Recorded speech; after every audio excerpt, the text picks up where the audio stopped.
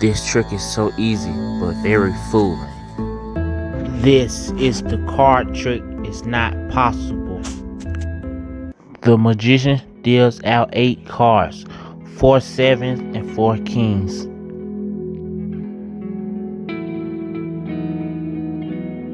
The magician asks the spectator which piles is the kings in. The spectator says the one on your right.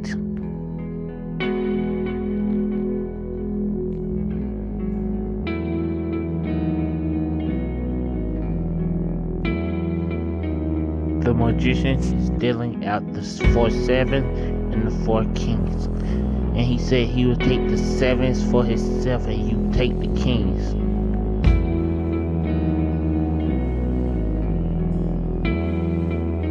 The magician said to the spectator, I'm going to take 1 card from my pile and put it on your pile. And hopefully our piles will switch.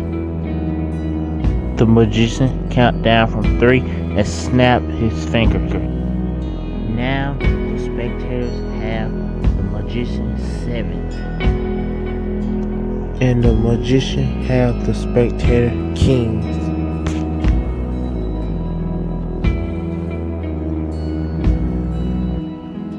Given, that's how we live it. Don't be mad at the system, it's simply how we've existed. I hear a lot of people talking like they politicians and choose to be